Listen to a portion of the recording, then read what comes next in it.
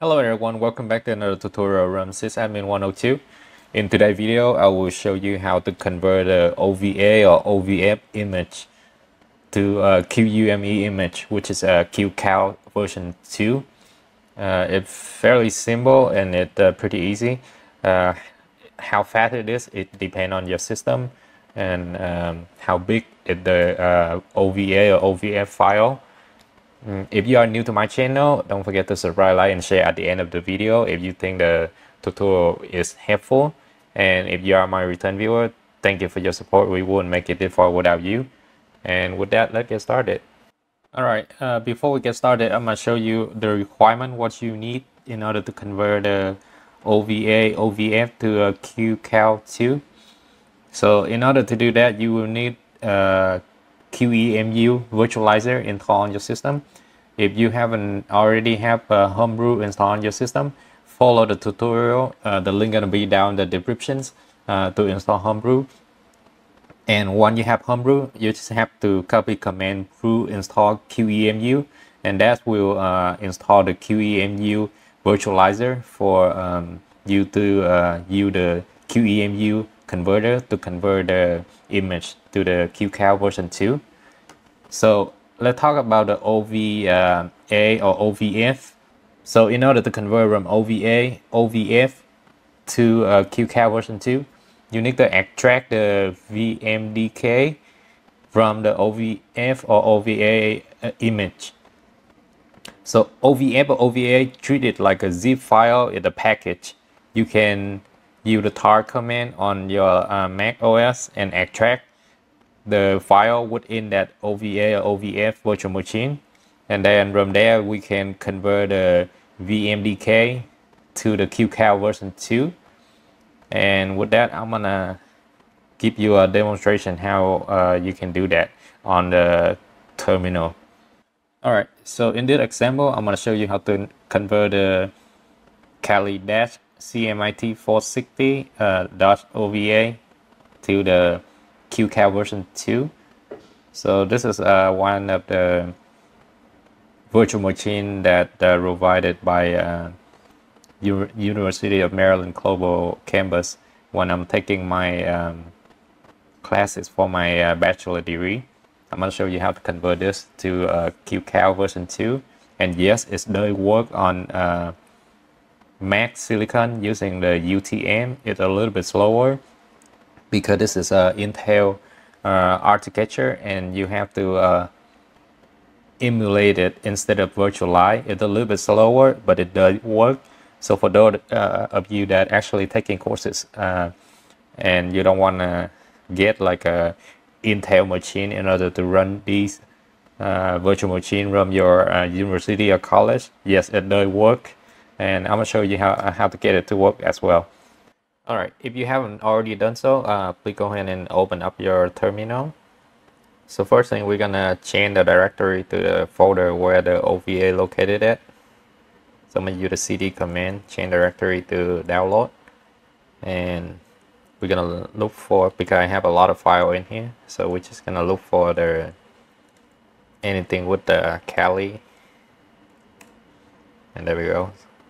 And next, we're gonna extract that OVA file to get the VMDK image. So we're gonna use the makedir command. You don't have to, however, I like to keep it organized. If you use the tar command to extract the OVA, they're gonna extract all that file into the download folder, which is gonna be like multiple files. So it just make it more organized that you keep it in one folder. And Kali. So one quick tips, you see how I put the KA and I click tab and it automatically populate the file. So that's one quick way, and you don't have to tap out the whole thing. Just a quick tip for you. So we're gonna make that folder, and as well we're gonna run the tar command at the same time to extract the OVA file into that folder we just made. And it's gonna be XVF, and again KAL and tab. Where you got the file, and then -C, and again the VM name. Let me just delete out the OVA portions and enter. Alright, so now we gotta extract it to VMDK. Next, we're gonna do the cd command one more time to change the directory to that Kali folder. And then I'm gonna use the list command. Here we go. That's a file we have. And next, we're gonna use the QEMU image converter to convert the VMDK to QCOW version 2. So the command gonna be a QEMU .img convert dash f, that the input format gonna be a VMDK, and then dash o for the output format is gonna be obviously QCOW version 2, and it's gonna be the Kali Linux dash CMIC 460 dash dit number 1 VMDK, and then again it's gonna be Kali Linux CMIC 650 dish number 1, but this time it's gonna be QCOW version 2, and enter. So this is when it comes to you know, your computer hardware and how big is the file. That's how long it's gonna take to convert that file into QCOW version 2. Alright, look like it finished. And in the next step, I'm gonna show you how to import it QCOW version 2 into the UTM virtual machine. Alright, so from UTM, you're gonna select create a new virtual machine, and we're gonna select emulate, since this is an x86 architecture, and we're gonna select order, and we're gonna select skip ISO boot and continue. And I'm gonna keep everything at the default setting. Same thing, I'm gonna keep at default setting, but you can twist this to whatever applicable to your system. Alright, continue. I'm gonna call it Kali Linux CMIC 460, and we're gonna select open VM setting, and we're gonna save it. Alright, so right here, if you click on the icon and you select custom, you can actually change the icon, use your own icon, or you select operating system and you click on the icon again. You're gonna repopulate all the current one that offered by UTM.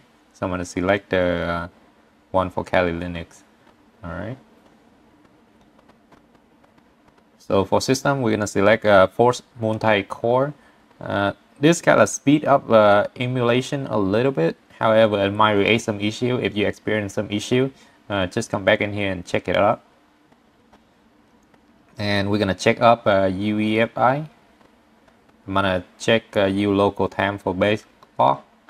We're gonna go down to the drives, and we're gonna remove this one, and we're gonna select create a new one, and we're gonna select import. So that would be the Kali CMIT this one and QCOW version 2. Open, and then once you click save, and as you see, it's kind of spinning a little bit. That's because importing the file from the download to the actual location where UTM stored the virtual machine. So I'm gonna go down to Kali Linux, and we're gonna start the virtual machine. So it's definitely slower than typical ARM virtual machine that you use. However, it's still usable. So if you go in school, this is one way you can run it on your Silicon Mac instead of, you know, getting a PC or like an Intel Mac or whatnot. And there it is.